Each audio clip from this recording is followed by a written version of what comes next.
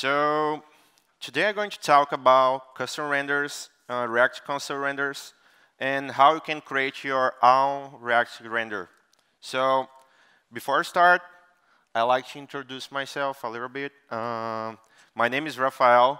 As you can see, I am kind of crazy when the subject is Japan, and I love traveling, animation stuff, and I mean, I want to say more things about Japan and jQuery, but actually I was already introduced. So I am a software developer engineer at GoDaddy, and I create this website just for this conference. It's like just remember Ronaldo making goal against Germany. Yeah, I am Brazilian, so yeah.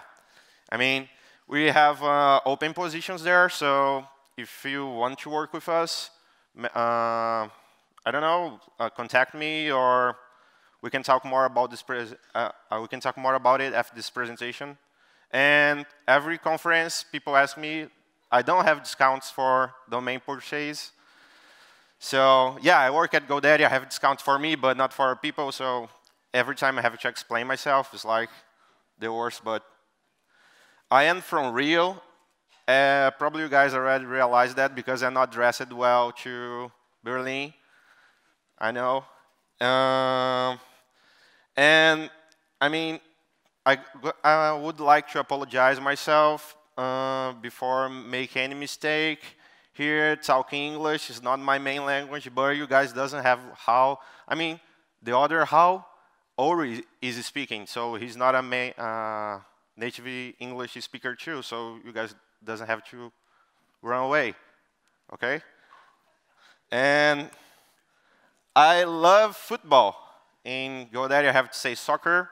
But if you are looking for a buddy to talk about soccer or football, I am this guy.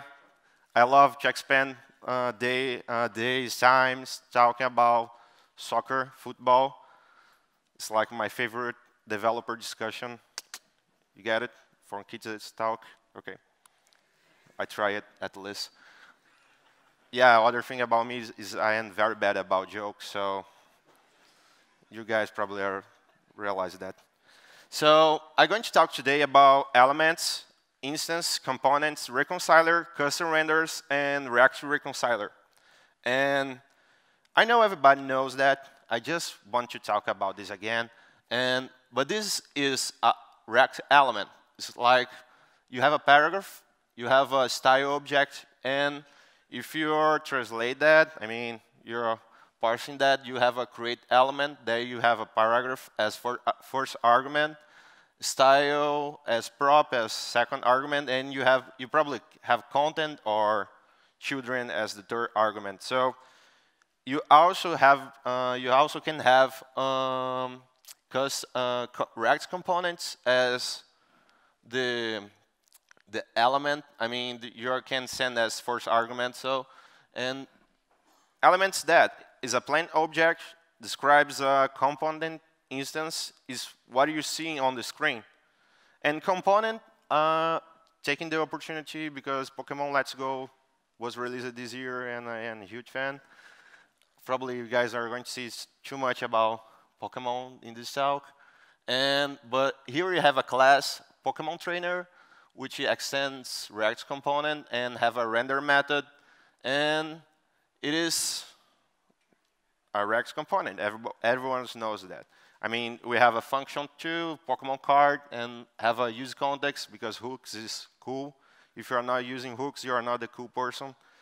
So, and there's component. It's a function or a class with a render method that extends React component. So instance, well, I guess everyone knows that, but it's like you have a class, you have a this, and is what you refer to as this in component class you write it is useful for storing local state and reacting to lifecycle events.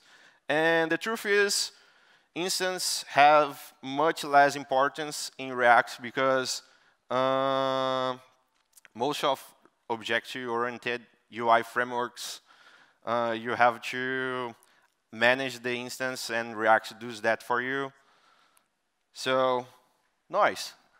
We already get the basic stuff about React. So I'm going to talk about reconciliation. Everyone knows about reconciliation. No, I was almost saying noise. So nice. So React provides a declarative API that you doesn't have to worry about exactly what you're going to change in every update. And reconciliation is responsible for doing that for you. It's like reconciliation is React diffing algorithm. It makes components updates more predictable.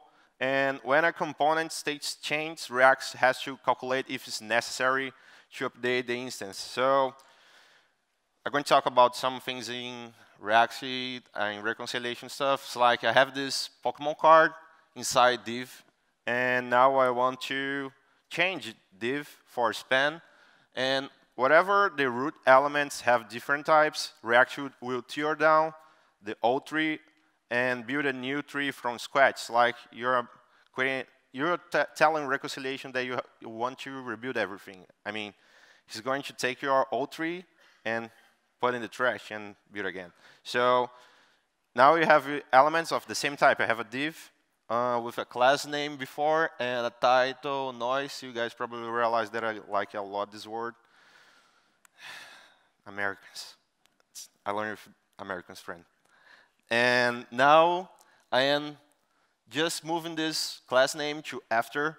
So by comparing these two elements, reconciler specifies what is going to be changed. In this case, I am focusing in React-Down, and it knows how only to modify the class name on their underlying DOM node. So it's like responsible only for tell the DOM. Like I want to only change this class name, so it removes the child. I mean, it remove the class and then add the class after. So components, elements of the same type. It's like you have the same type here. You're going to ABC to ABC, but with a different content. And instance stay the same. So the state is maintained across renders.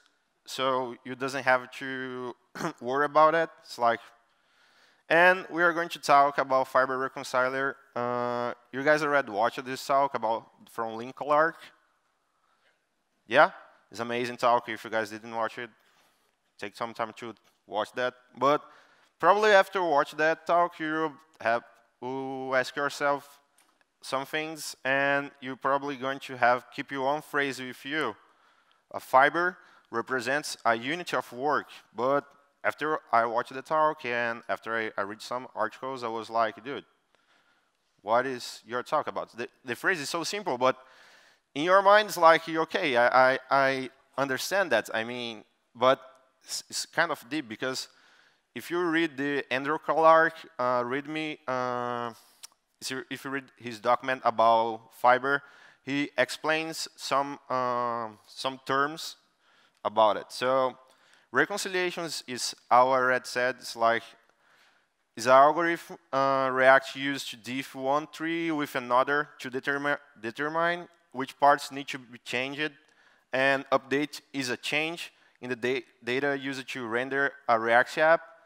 Usually the result of a set state eventually results in a re-render. So scheduling is the process of determining when the work should be performed, and work is any computation that must be performed. So work is usually the result of an update, for example, set state.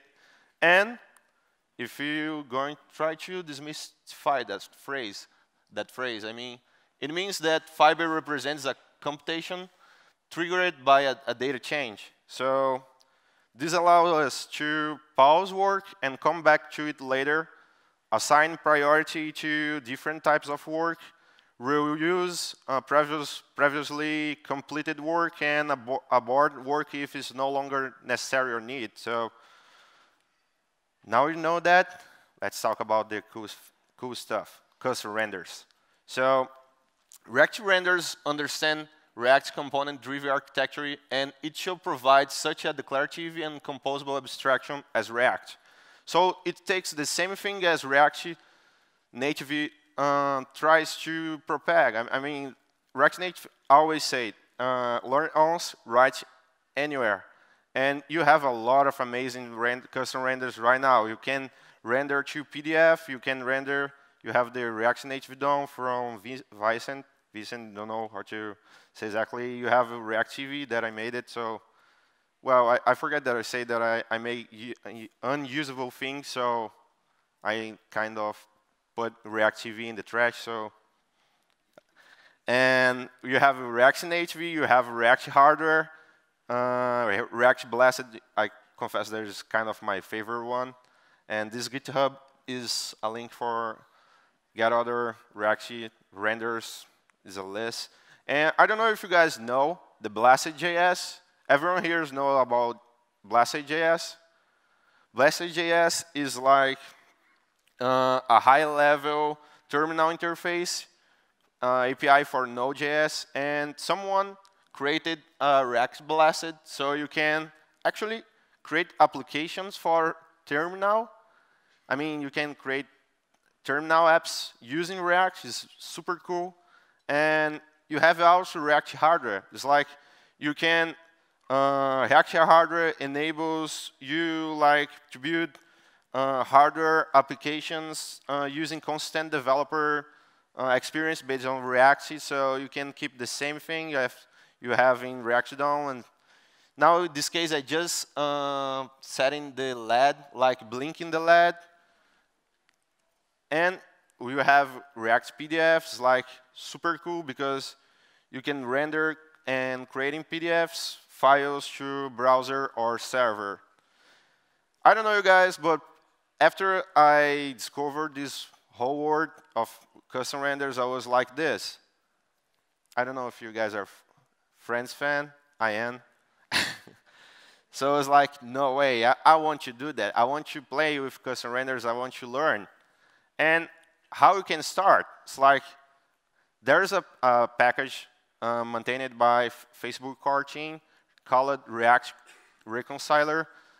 It was released some time ago. I mean, in React 15, we used Stack for Stack Reconciler, and now we are using Fiber. And when React core team started to migrate to Fiber, they separated this packager, which is responsible for our reconciler, in a different, I mean, is published because React DOM was the responsible for doing that for you. So later, I mean, 2 years ago, probably if you want to build some custom render, you have to import React DOM, and it doesn't make any sense because you're trying to build, I don't know, like React Native as other render, and you're importing React DOM. Why you need to know DOM? But this API is not as stable as React and React Native or React DOM because it's not using the common version scheme, so you have to use that as your own risk. But I have a secret. Once it get working, never more update. No, just kidding. So, okay, let's build a custom render together. What is about music? Thanks to Ken Wheeler, I can be that original that I thought. Thank you if you are watching this talk, Ken. So, what do you want to build? I want to build mid. It's like I am a huge fan of mid, and like I love those dun, dun, dun, dun songs. And it's like I have this idea. I want to, I don't know, create a custom type, name it, call it song, which I have beats per minute, and I want to create other custom type for Node, which have, I don't know, note duration, ticks, and note number. And probably you're thinking right now, okay, but we probably have to know Web API. So in this talk, let's pretend that we are already expert in Web API, and this code we done. I mean, this code is like doing everything that we want to. So create song, create a song, create node, create a node, create MIDI, create a MIDI. It's like just for forget this part. I mean, this is my awesome web API library that I use it, so you can use the other web API that you want to. And first thing that we want to do, that we have to do, is create the custom types. So I'm setting as song, note as note, and we will create a reconciler instance using reconciler, which accepts a host config object. And host config object is a object that you need to provide, and that describes how to make something happen in a host environment. So, for example, canvas, DOM, console, terminal, and what is your render target. So, in this object, we will define some methods which can be thought of as lifecycle of a render. So, update, append children, remove children, commit. So there's a lot of methods that roles config provides you, like create instance, append initial child, create text instance, finalize the initial children. But I'm not going to talk about this because I want to prove to you guys that it's super simple that you write something, I don't know, like this night, super drunk, going home. So I also want to challenge Ken Wheeler to remix this song in a song, like Eminem stuff, and use his sequencer for doing that. So I'm going to talk about just few methods. So I'm going to skip mutation because I don't want to get so deep in about state and GIFs and reconciler, but I'm going to talk about create instance, append child, and supports mutation. So first thing that I want to do is create a class that represents our song. In this case, I have a class because I want to keep the same instance for our song. And it's simple. You have a render method that actually plays, and you have an add node, which adds nodes to the class. I mean, yeah, to instance. And I want to create this function, which is create nodes, so I can create nodes as many I want to. So I have these ticks, numbers, duration, velocity, and still using the my awesome web API library. I mean, this name is super cool if you guys want to use that for some library. And using these create nodes that I pass in this almost the same patterns that props. So I just return the type of node and the value. So create this function, which is create custom instance, which receives the type, which can be song, note, or something that I doesn't have control.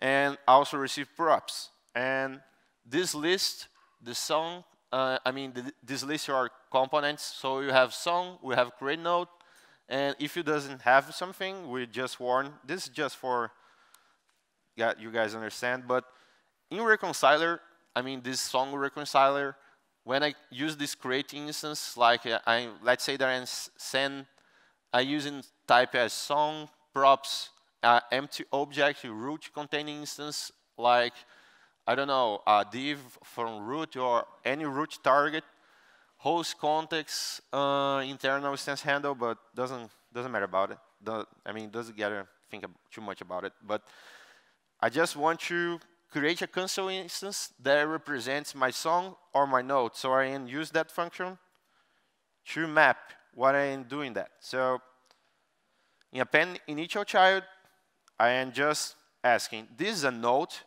So if it's a node, please add in the parent instance, which is the song. I expect that people doing that. I mean, if it doesn't do that, probably not work the handler. So I add the node. I add the child value in the node in the song.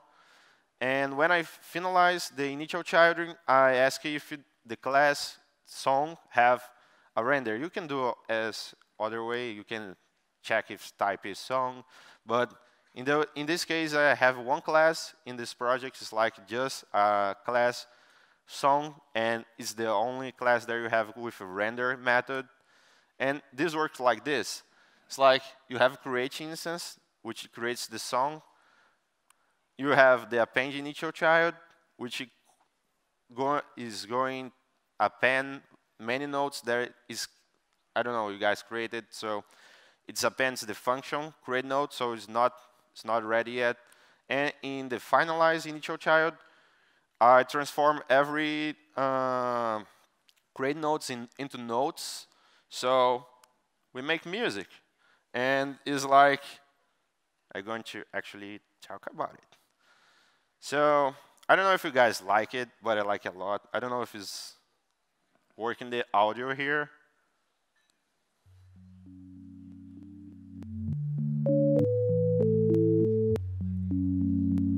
It's a great song, guys.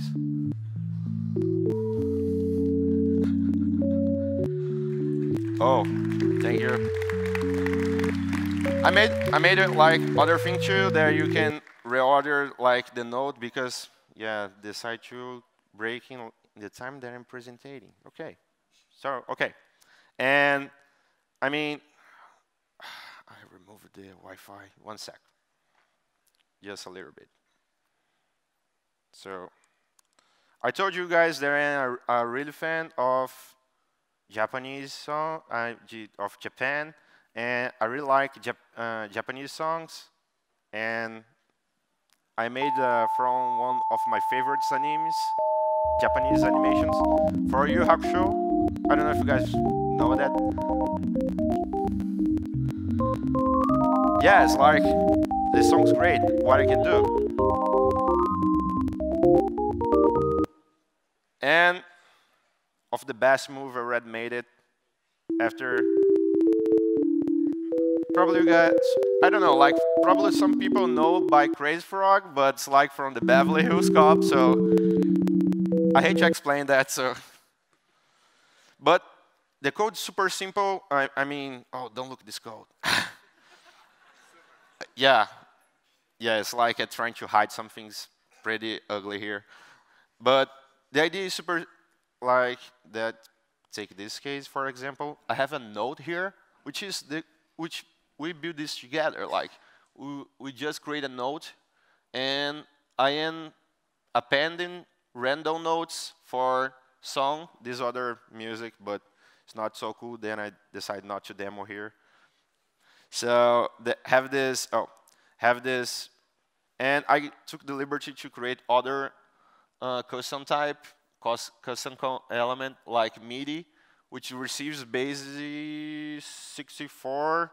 I was trying to train that because I am worse with English numbers. So it receives a 64 and base 64, and you can also use array buffers. But I mean, the render is super simple. You can create by yourself for anything that you want to. It's like, I don't know, you can make that in less lines. So that's back. Oh, geez, I have to go back for animation. And this concept is universal. You can build anything using components abstraction. Like there is a whole sky that you can go and, I don't know, create what you have in mind. Like, give a try, give a shot for that. Like, I was working at a company last year, and I was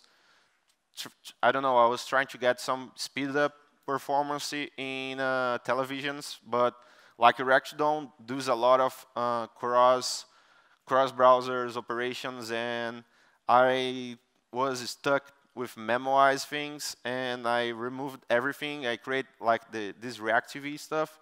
It's like React-Ape with some improvements. It's like giving like 30 and a little bit % of memory safe, but I totally give up of that project, and next year I'm going to work on this. Is like a render. I know probably you guys are asking yourself, why is React-Ape the name? The name is pretty lame, I guess, but React-Ape is because it's based on Netflix internal project called React-Gibbon, which is also other monkey. So I took the joke. Yeah, I told you guys are very bad with jokes. So, and I want to do that. Like, I want to build UI with the React Native. So, I mean, I want to build the same UI that I have for cell phones, for iPhone or Android, and I want to do that for televisions, for PS4, I don't know, like PS Vita, or I'm trying very hard in Nintendo Switch. But yeah, so these are some references. And also, I bring stickers from React-Ape. I know the project's not so famous right now, but at least you grab some stickers. And that is it. Thank you. Peace.